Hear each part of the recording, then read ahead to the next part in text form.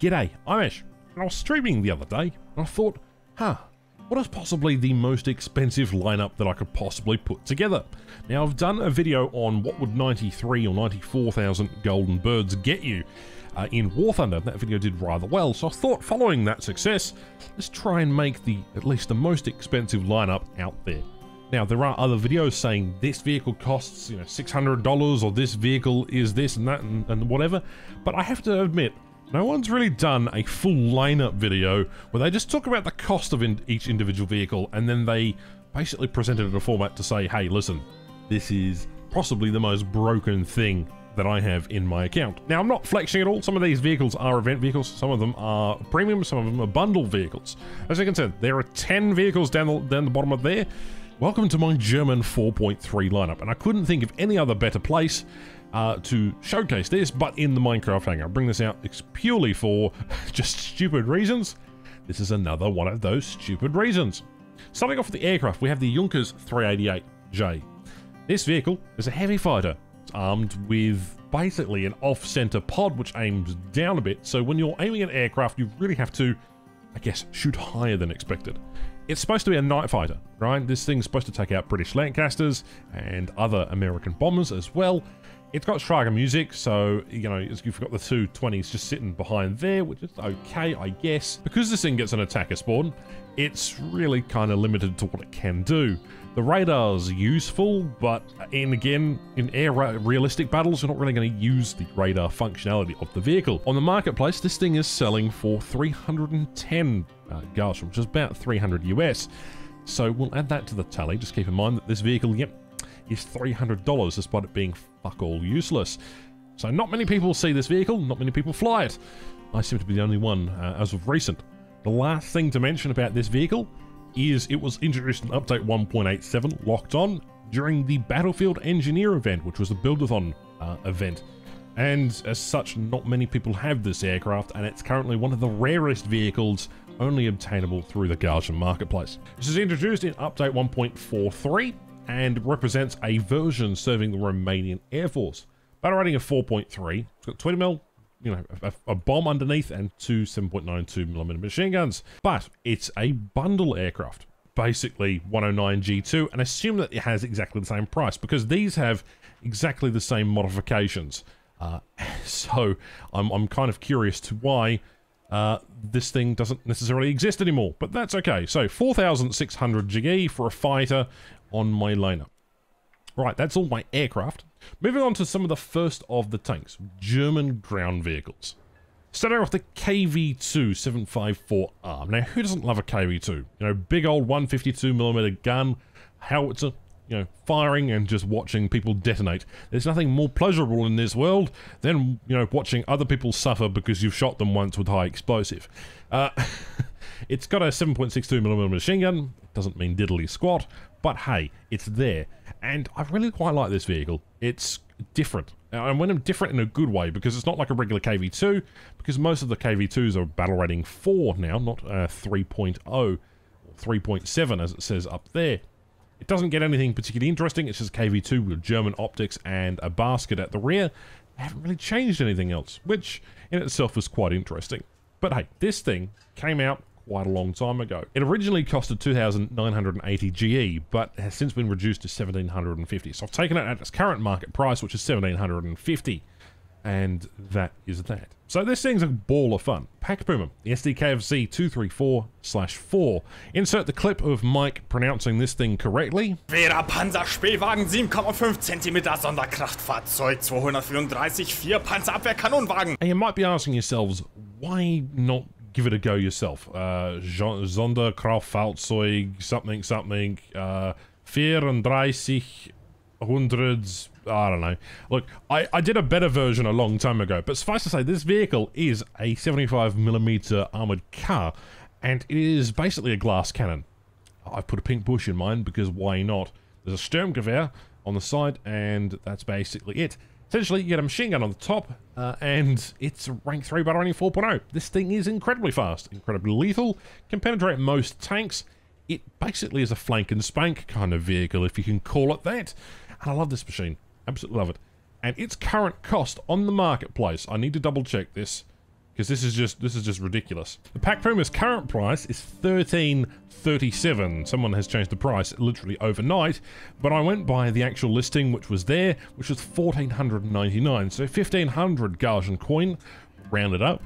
Essentially, what you're getting is a glass cannon vehicle.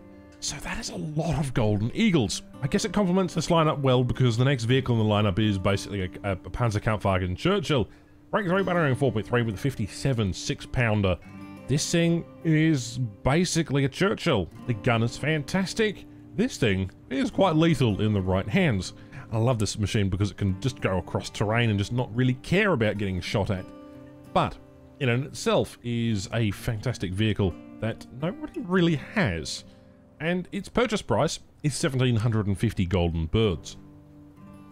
The next vehicle on my lineup is possibly one of the rarest vehicles and most sought after. This is Hermann the German Sherman, also known as the M4748A.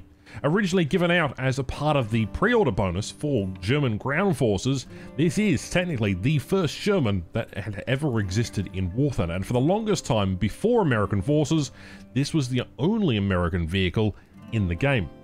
There are probably about 3,000 of these, maybe 4,000 of these out in the wild, out of a player base of average about 200,000. Yeah, you're not looking at a great deal of these to be seen. It was given away last year in 2020 as part of the German reunification day, Christ almighty, and it sold for $60 US, which is actually higher than its original price point, which it sold initially for about $30 US. And when they brought it back, because it was such a sought after vehicle, essentially, yeah, they sold them for 60 US. So they only sold a limited number, which was 2,020 of them to celebrate the year. And well, they all sold out in about 10.5 hours. I managed to snag this one. So I'm going to list this one as $60 US worth of golden eagles. Possibly one of my favorite dirt gun vehicles in the game. This is the Brummbär. Well, it's got 150mm. Based on a Stug chassis that's been upgraded slightly. This upper casemate here, which has got the Zimmerit anti-mine coating on it, this is an engineering / demolition vehicle. It's got the side skirts on the side as well, and it's obviously got the spare rollers on the back. Quite a fun machine, I must say. Rank 3 battering 4.3, basically shoot anything. 150mm though, with 38 rounds. Yeah, the armor is not exactly the greatest, but you do have access to a heater shell, which has 185mm of penetration if you come up against things. But anyway, you just fire high explosive because the TNT equivalent is 8.6 kilograms. This thing was introduced in update 1.61, Road to Glory. And, well, it's similar to the KV2, and it has decent-ish armor and is fairly more mobile than the KV2. Suffice to say that this thing, well, it's 2,980 golden birds. The KV1B, the Finnish KV1B to be exact, is an up-armored version of the KV1. Essentially what you get here is a 76mm gun with your average 7.62, but lots of extra armor all the way around. They put plates on top of plates. So as you can see, this is the base part of the vehicle right here. This is sort of the turret face. Then you've got the KV1E upgrades, and then you've got the Finnish extra upgrades as well. This thing is double armored all the way around, and it's got extra armor everywhere, which makes it a potentially very, very useful vehicle. 75 on the side, and then an extra 30 all the way around. Yeah, this machine is an utter beast. And it's got 90mm on the front, and you've got, 75mm, and only 30 on the side here, but there is an extra 75 behind it. This is a potential weak spot here. Really, if you want to penetrate this vehicle, go there, but this thing is an absolute monster. And it is a bundle gift vehicle, only obtainable on the marketplace, was introduced in update 1.41, and is the second rarest tank according to the Wikipedia, next to the E100. And the first time it was attainable was during a MSI products event in Russia in 2015. And then there was also an event called the Summertime Madness, which had this vehicle to be obtained as a prize. And the vehicle has been, subject to other events such as the Warthunder 100 Team Deathmatch, and has obviously been available in the Warbond shop for the 4th, the 5th, and the 6th Warthunder anniversary. Aside from that, you can get it in basically a rare chance in a box, and that's about it.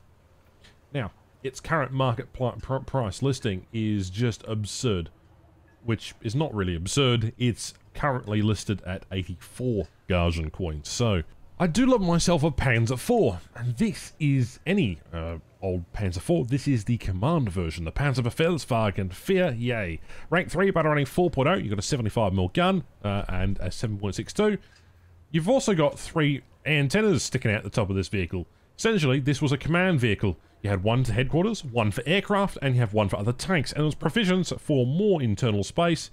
Have a look in the X-ray, there should be more of a radio space around the back of the turret.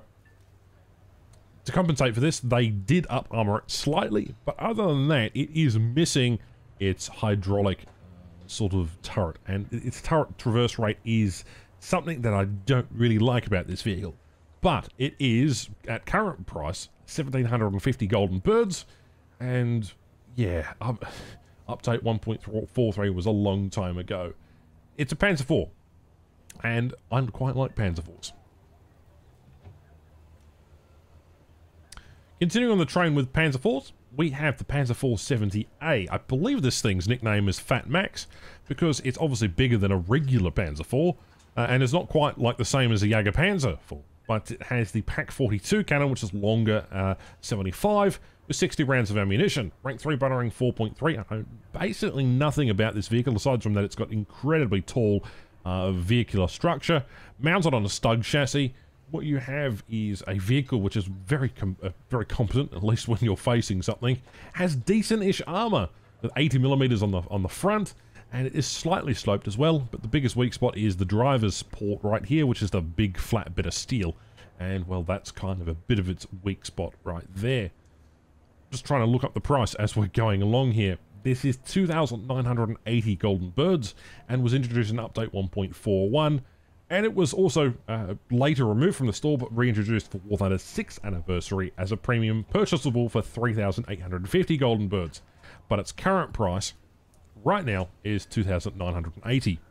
So, with that, we've gone through all of the vehicles here. There should be 10 in total.